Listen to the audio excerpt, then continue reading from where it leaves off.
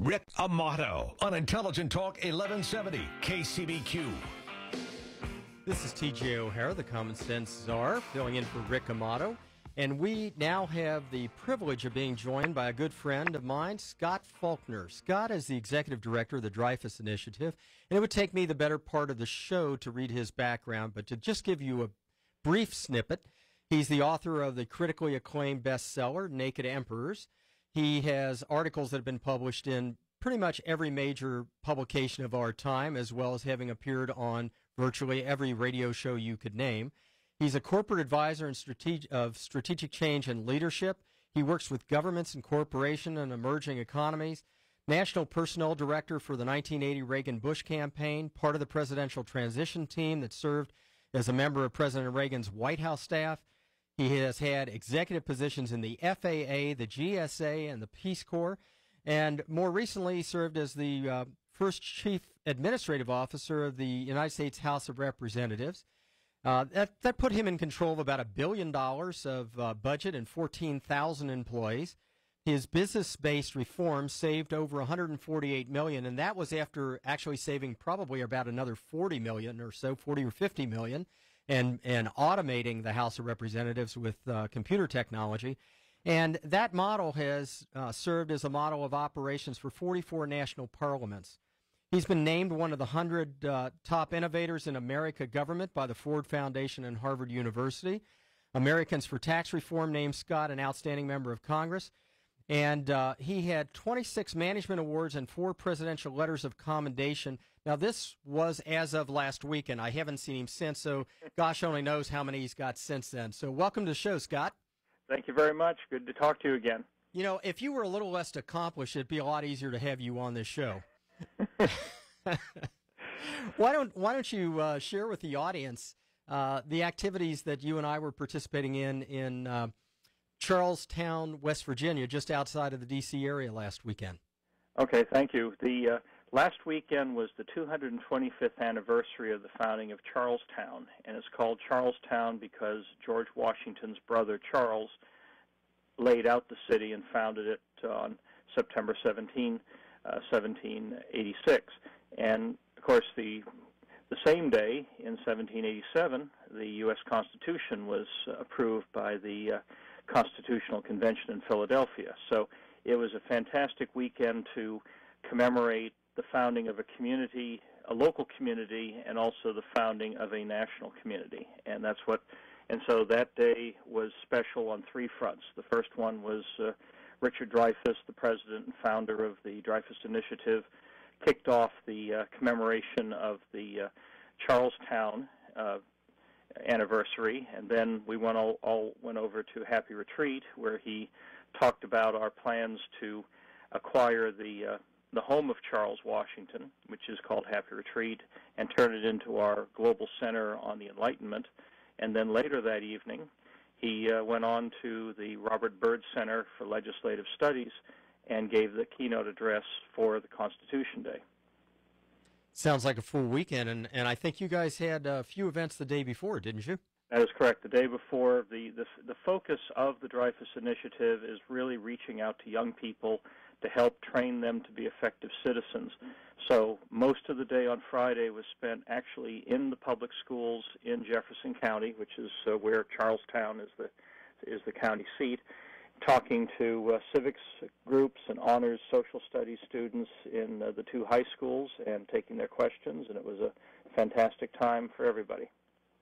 And let's go back to the Happy Retreat event. Now, you're, through the Dreyfuss Initiative, trying to acquire Happy Retreat?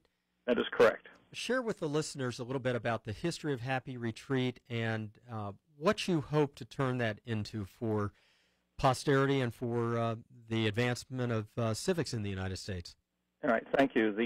There are only 3 homes in America that were built by George Washington and his brothers where George Washington actually lived for a while.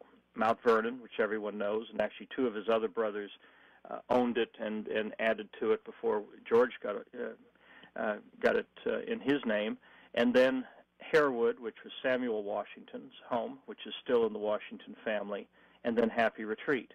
which was Charles Washington's home, built in 1780 with additions in the 1830s. So it's very special for the initiative because we view George Washington as the indispensable man of our founding. Others may have written more eloquently and spoke more eloquently, but his actions spoke louder than all those words because he stepped back from power as head of the Revolutionary Army.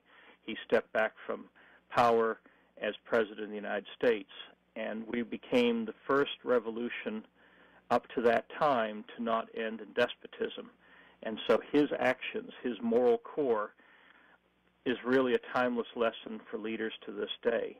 And so we wanted to have as the East Coast headquarters for the Dreyfuss Initiative and as our headquarters for our global initiative relating to the Enlightenment to be at a Washington family home.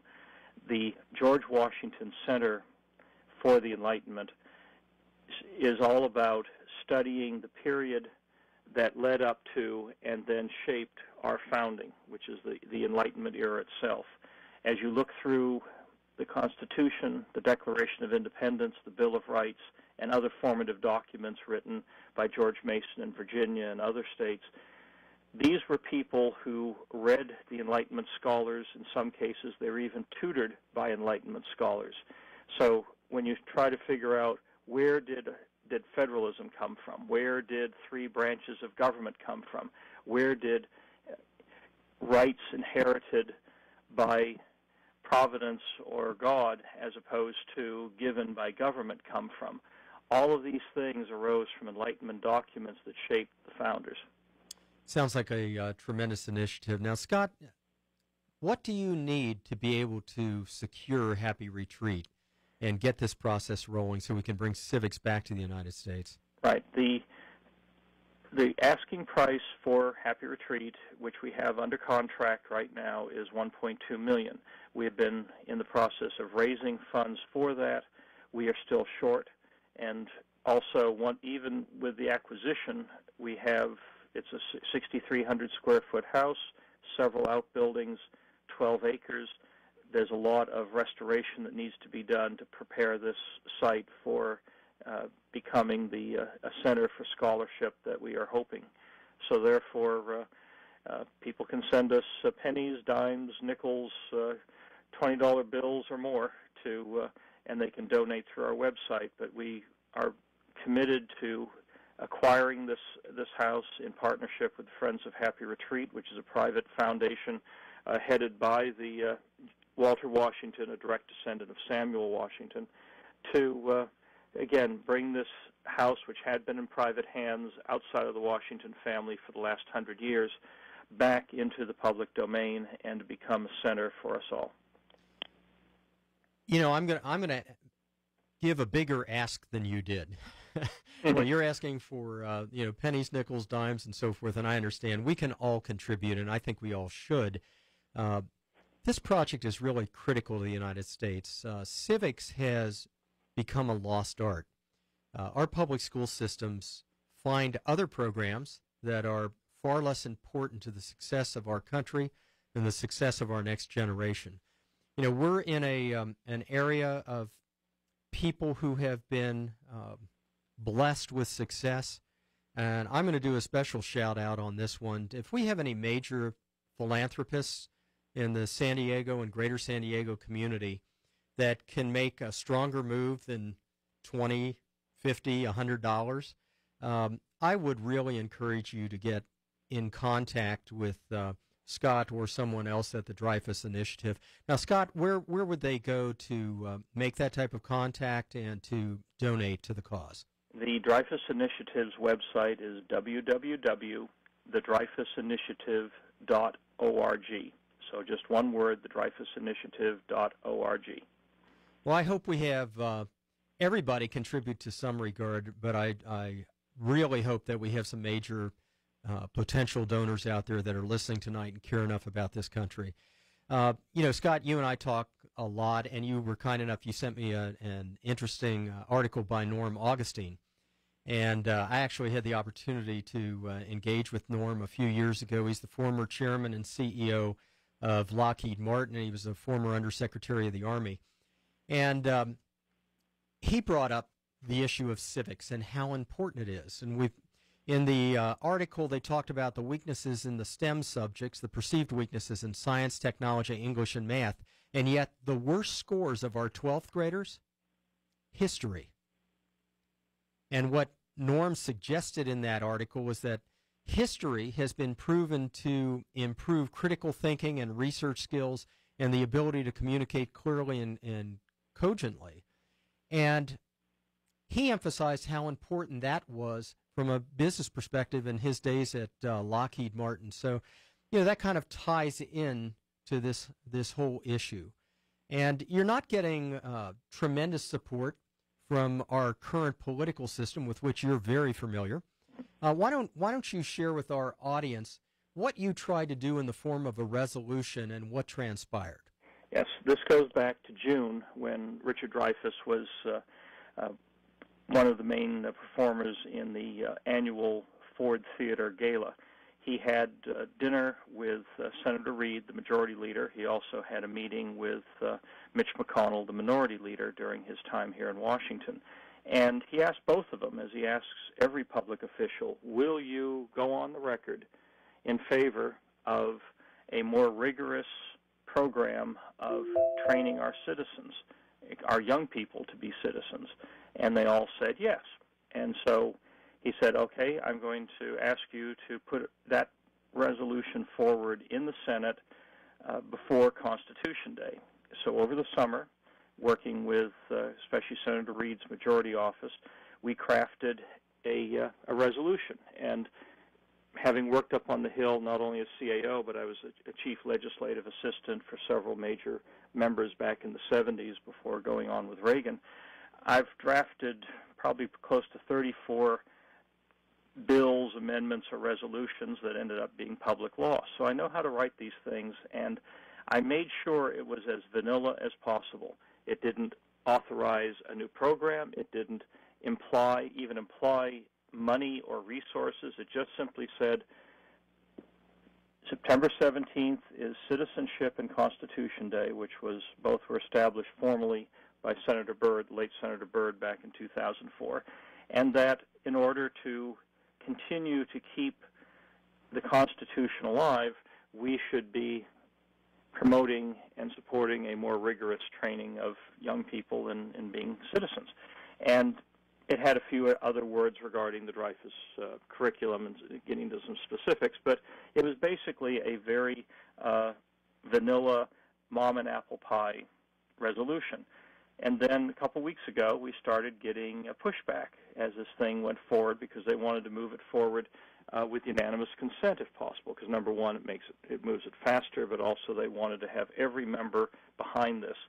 And the first thing that had to go was citizenship, because they said, well, the certain members on the Republican side would probably raise Obama's citizenship questions and other issues, or the illegal alien issue, and therefore we can't talk about Citizenship Day. And I said, but it's already in the law. It's already an established statute. And they said, can't do it. And I said, fine, get rid of it. What about? And I said, then go forward with the rest. And then a couple days later, well, we can't go forward with the Constitution. I'm going, what? They said, well, there's some Tea Party members who are really concerned about how the government, and if we talk about embracing the Constitution, they may try to attack it and this and that. I said, okay, can we at least all agree that on September 17th, 1787, the Constitution was approved, and that was probably a good thing. and they said, let's get back to you. They got back to me a couple days later and said, even that's too tough to get it done in time for the Constitution Day. So there you have it, ladies and gentlemen. Our House and Senate were not able to agree on the existence, I guess, and the importance of the United States Constitution. I wonder what they swear to. We need to return, if anything, Scott, I'm going to go back to the Dreyfuss Initiative and civics. We've got to bring up at least the next generation. If we can't educate ours, we need to bring up the next generation to understand what the Constitution and the Bill of Rights actually says. Thanks, Scott. Great discussion, great evening. Thank you. Rick Amato on Intelligent Talk 1170 KCBQ. I hope you have the chance to go to the DreyfussInitiative.org to get more information on tonight's subject. Special thanks, Scot Faulkner, for being with us tonight. And also thanks to Todd in the engineering room and my beautiful bride, Kimberly, for joining me. And special thanks for you. This is the Common Sense Czar, T.J. O'Hara, and I approve of this message. Good night, America. The Rick Amato Show on KCBQ.